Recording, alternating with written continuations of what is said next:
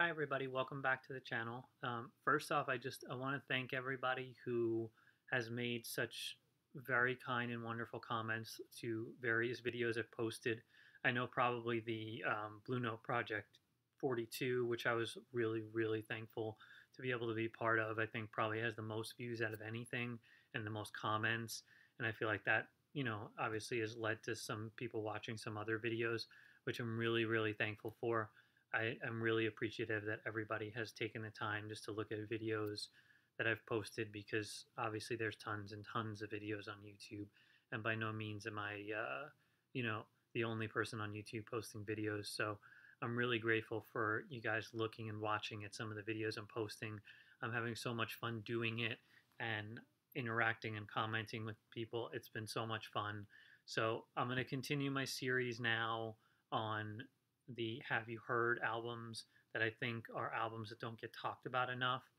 And I'm going to talk about an album that I'm really excited to talk about because it's one of the really few like original Blue Notes that I've been able to get, because it's just one of those Blue Notes that isn't terribly expensive, because I don't think a lot of people collect him. And it's a shame that they don't, but I somewhat understand um, why they don't, in a way. Not because of the player, but because of the generation he was from. And I want to talk a little bit about that. So the album that I'm going to talk about is the fabulous Fats Navarro, and you can see that is Blue Note 1531 Volume 1. And obviously that kind of tells you there's probably at least a Volume 2, and that is the case. There's only 2 volumes. And what is pretty traditional about Blue Notes when they were starting in the early 12-inch era is they were doing comps of older 10-inch or 78 stuff. So they just printed one back slick for both volumes, gave you a little kind of biography about the artist, and then described, you know, volume 1, volume 2. They did the same when they did the album, when they comped the Monk albums, which were mostly all 78s, and the Miles Davis albums in the early 1500 series. And so the same thing with this album. However, I think they did a little bit different with this album, which is one of the reasons I really like this album. And one of the things I wanted to talk about too about it. So Fats Navarro in general. Fats Navarro, obviously I'm sure you could tell from the picture, was a trumpet player. Fats Navarro was a trumpet player during the 40s. I think he started playing around 41, 42. And at that point, he was a teenager. He was like 17, 18 years old. And all the recordings on this album are from between 47 to 49. And sadly, Fats Navarro died pretty much very shortly after these recordings were actually recorded. He died at age 26. He actually contracted tuberculosis, and tuberculosis during the 40s fairly was a death sentence in a way. It was a very dangerous disease. It still is, but thankfully we live in an era where we have treatments for it. But back then in the 40s, there really wasn't many treatments for it. And of what I know from reading up on Fats Navarro as well, he wasn't the cleanest lifestyle. He apparently was a fairly heavy drinker. He wasn't the lightest personality per se. Supposedly he did get in decent amount of arguments with bandmates, and he certainly seemed to have a little bit of a harder personality, kind of similar to like Mingus's personality, where he, maybe had a short fuse, so to speak. So he was originally, he was kind of in that contemporary era of Dizzy Gillespie, where Dizzy Gillespie had his big band, and then the transition once Parker came around was starting to get into the bebop era. And so you got Charlie Parker, you got Dizzy Gillespie. They're kind of the two big giants of that era. And you got Fats Navarro coming in, and he would probably have a much larger legacy had he not died so young. But if you look at all of the kind of super collectible trumpet players within the kind of golden era of jazz, so to speak, kind of the 55 to 65 range. This super collectible trumpet players like a Lee Morgan, obviously Miles Davis stuff, is very collectible. A lot of people collect that. A lot of people collect Donald Byrd. Um, a lot of people do collect Thad Jones. Clifford Brown is very collectible. Sadly, Clifford Brown and Thad Jones recordings probably aren't as collectible as the Lee Morgans and the Miles Davis and the Freddie Hubbards. Um, I think just again because it's a little more commercialized. Once you're on a Blue Note and your career was such Blue Note legacy, you instantly become more collectible. Plus, Miles has such a name, even to people who don't know jazz, they know the name Miles. And so obviously he is super collectible. But, my point in saying all that is that all of those trumpet players, if you look at snippets on different album jackets, at some point they all mention Fats Navarro as one of their big influences. Fats Navarro influenced the next generation of trumpet players, just like Charlie Parker influenced the next generation of saxophone players. Fats Navarro and Dizzy Gillespie were kind of the two influential figures that influenced the Clifford Browns, who then the Clifford Browns influenced the Lee Morgans, who influenced the Freddie Hubbards. And so you see this lineage of trumpet players, and it all kind of ties back to Dizzy Gillespie and Fats Navarro.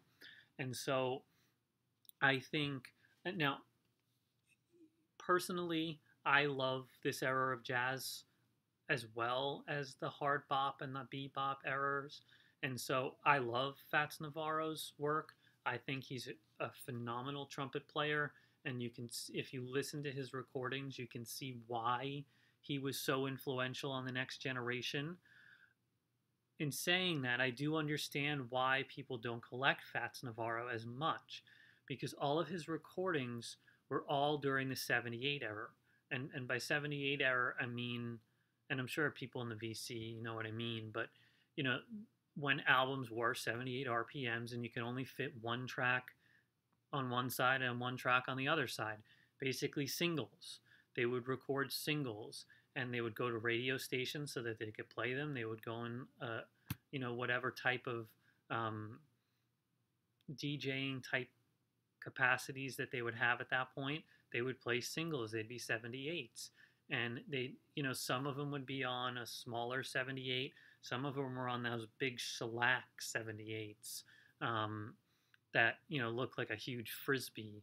And I actually have one shellac that I accidentally got. I'd gotten a box of free records once that I basically just got to get some covers to use for shipping. And in it was actually a shellac 78. And I've kept it just for the sake of kind of having it. But I don't even have equipment that could play a 78. They don't really make too many tables that play 78s anymore. So, in saying that, I understand why Fats Navarro wasn't as collectible. All of his tracks were all just tracks. That's what they were. They were individual tracks that were released on 78s. However, here's the thing that I think that's really unique about this album and the Volume 2. And I don't own the Volume 2. I'm still trying to track it down in decent shape. It's really hard to find these in decent shape. Most of them are fairly trashed. But I want to show you the back cover because it actually has the track listing for Volume 1 and Volume 2. And here's the really interesting thing. If you look at it, it's Our Delight, Alternate Master, and then Our Delight. The Squirrel, Alternate Master, Squirrel, Chase, Alternate Master, Chase. You get the idea down the line. But then if you look at the actual players, you could see what they did with this comp. They actually made it where one side of the album is one session and the other side is a different session, just like you would have with a regular 33 RPM album. You would see that for the most part, now there's only like one exception, and that's obviously because of space. This last track was actually this session, but you get the idea. They tried their best to make each side one session and the other side one session. And I really appreciated that because at least it gets you into hearing how that band was playing on that day and how they were feeding off of each other. Because if you've played in a band setting, you know that you feed off of each other. What one player does influences what another player does, at least in the good bands. Obviously when you look at bands, one of the things you want to see is that you use the term tight, that the band is tight. You feel like they're playing together. They're not just playing the same song, they're actually playing in a unit, playing the same song. You don't just have a guitar player doing his thing and a drummer doing their thing. They're all playing cohesively towards a goal, and the goal is, that song. And I really liked that because you could get the sense of what each kind of band was doing in that session. And that's what I really like about it. In general, what you're going to notice if you listen to any Fats Navarro, and I really, really encourage you to go listen to Fats Navarro, is he had a really bright tone. He was definitely one of those players that was a fairly intense player. He was going to be definitely during a head, and traditionally, like, the head of the song is like the melody of the song, and then you go into a solo. And during a head, he definitely played, more cohesively with his bandmates. But on his actual solos, they're bright tone. They're very in your face type solos. They're not kind of the melancholy, good mood, slow, not even slow, but like good mood, relaxed, laid back, you know, type of a solo you'd hear on Someday My Prince Will Come by Miles Davis or Porgy and Bess by Miles Davis. This is definitely more in the vein, and really you got to say Lee Morgan was more in the vein of Fats Navarro, but it's more in the vein of that type of a player where it's, you feel the energy exuberating out of the trumpet, and they're really blowing that trumpet and getting, the most they can out of those notes. And that's what I really like about Fats Navarro's tone, and just his overall playing is much more. He had something to say, and I really enjoy players like that have something to say, and they're not just kind of going through motions. And that's why I like Fats Navarro so much. I love this era of music in general. And there's some great players on this. It's not just Fats Navarro. If you look at side one of this album, you got Fats Navarro on trumpet. Ernie Henry was a great sax player of his day. Charlie Rouse, really, really great trumpet, tenor sax player, played with Monk for a long time. One of the few musicians who stayed with Monk for a long time. Like I said, Ted Dameron is the piano player of this. Nelson Boyd is on bass. I don't personally know I don't know him. Shadow Wilson was a tremendous drummer.